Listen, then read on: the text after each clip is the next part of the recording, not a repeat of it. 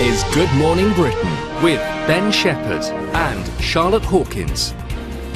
Good morning, Britain. It's just gone 7 o'clock, and our main news this morning: thousands of sandwiches and salads have been removed from supermarket shelves after it emerged 700,000 eggs from potentially contaminated Dutch farms were sent to Britain. The Food Standards Agency said it was very unlikely the eggs posed a risk to public health, but Asda, Morrisons, Sainsbury's and Waitrose have withdrawn 11 products as a precaution. Juliet Dunlop is at an egg farm for us in North Yorkshire this morning. Morning, Juliet. So the number of contaminated eggs reaching the UK is much higher than originally thought, isn't it? Yes.